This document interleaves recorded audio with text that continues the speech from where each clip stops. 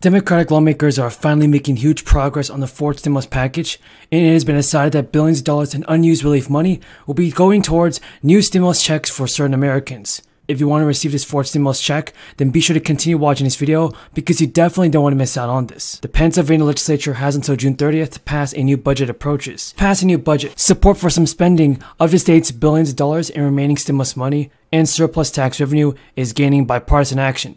Discussions are preliminary, and top budget negotiators want to reach a deal as soon as possible, but lawmakers, lobbyists, and top staff pointed to a small number of partisan proposals that have been put forward. On issues from the environment to childcare, there could be building blocks for a spending plan. The House Appropriations Committee Chair told reporters this week that we move forward trying to identify areas of agreement first, and then we'll identify areas of disagreement and try to work through those. Each year, Pennsylvania's governor and legislature must agree on how to route tens of billions of dollars to education, economic development, and human services. These are decisions that affect every person in Pennsylvania. But the state's financial picture has changed in recent years, with the state's coffers getting $8 billion boost from stimulus money in 2021. In response, Wolf and his legislative allies called on the legislature to spend some of that windfall on higher education, paid family leave, and school repairs, among many other priorities. Early this year, Wolf released a budget proposal that would appropriate billions of dollars more to education and infrastructure. Republicans countered that additional spending would actually fiscally be responsible. But everybody, Pennsylvania still has about $2 billion in remaining stimulus money, and at least $5 billion in surplus tax revenue. To address the soaring cost of living and inflation, Governor Wolf is pushing the legislature to approve using American Rescue Plan money to give people $2,000 stimulus checks. They would go to every household earning less than $80,000, which is the majority of people in Pennsylvania. Other issues are getting Republican attention, everybody, like more state funding for childcare and pre-K, nursing home, and housing. Progressive lawmakers have been building bipartisan support for a broad housing plan, Whole Homes Repair Fund, which would actually use stimulus money to provide grants to homeowners and landlords alike to make renovations big and small. After 2 years and 6 relief bills into the crisis, the U.S. has spent the majority of its available stimulus relief funding, but billions of dollars across a handful of categories have not gone out the door. Beginning under the former president and continuing now with President Biden, Congress has approved some $4.5 trillion in total aid spending. According to Treasury Department data, federal agencies have formally committed to using about $4 trillion in that, and have made about $3.5 trillion in actual payments to date. Budget experts say that it can often take time for the total pot of funds to make its way to the American people. That's because government agencies such as the SBA and Department of Labor go through a process of legally committing to a portion of allotted funding, which is known as obligating. Then they start to actually spend it. The $500 billion or so in available relief resources have not been obligated and may not end up being spent by agencies. What are your thoughts on this, everybody? Is President Biden going to do something about this and help out the American people with stimulus checks this year? Or will President Biden hold back the stimulus? Tell me what you think on this. Mr. Dodaro, I'm going to start with a round of questions, and then it looks like the next person up will be Senator Johnson. Mr. Dodaro, to date, GAO has made 121 recommendations on actions that Congress could take to address the wasteful spending and inefficient operations listed in the annual duplication report. There are currently 59 open recommendations. How should Congress prioritize which recommendations to address? Are there particular recommendations that you think we should focus on first? I absolutely think those recommendations that have significant dollar savings potential ought to be among the top priorities. Right.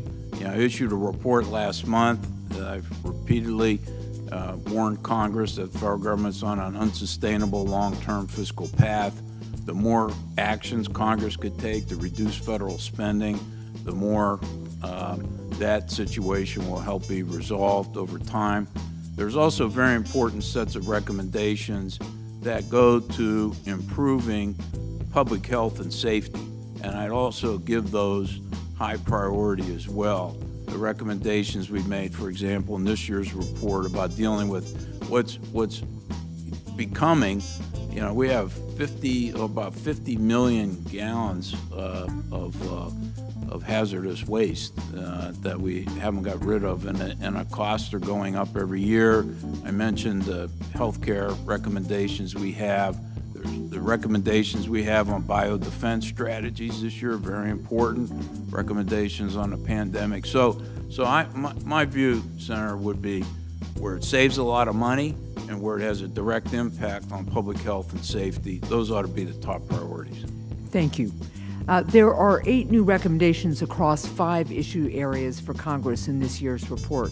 One involves allowing the Department of Energy to run a pilot program to examine alternatives. So I would agree that this year is very different than 2020. However, when you look at things like the percentage of stocks above their 50-day moving averages, it is now down to 2%. That certainly was present back in 2016 and 2018. We have finally started to see some evidence of a little bit of VIX backwardation, although it's not at levels that I think are probably important just yet. There's 70% of stocks now that are down more than 20% off their highs. So, any given year when the market's down 20%, the odds certainly are in your favor to try to take a stab at trying to buy for a rebound. But it's much different, in saying that is it a bottom versus the bottom. We have almost 500,000 people every year who go bankrupt because of medically related expenses. And we have 60,000 people who die every year, if you can believe it, because they don't go to a doctor when they should. And if that's not a definition of a cruel and dysfunctional healthcare system, I don't know what is. Furthermore, we are living in a country today where drug companies are making huge profits while people split their life-saving pills in half because they can't afford them. And we have a situation today for elderly people where they can't afford to get the dental care they need, the hearing aids they need, the vision they need, because Medicare does not cover those very basic needs. And I can go on and on about healthcare, but the bottom line here is that what we have in this country is really disgraceful. And that is an issue together we are going to have to work on. We must have the courage to stand up to the greed and recklessness of the insurance companies and the drug companies. We have to substantially lower the cost of prescription drugs. And we have got to work to guarantee health care as a human right for all of our people, not a privilege. So that is a broad view of where I want to go on health care. Now, education is also within the jurisdiction of the Health, Education, Labor, and Pensions Committee. And today, when I think about education, I am thinking about a country where somehow or another we can afford to give massive tax breaks to the billionaire class, but meanwhile our teachers and our children exist in classrooms with broken chairs, flooded buildings, and inadequate staff support. And we're living in a country where many thousands of our teachers, and they are truly heroes and heroines, are in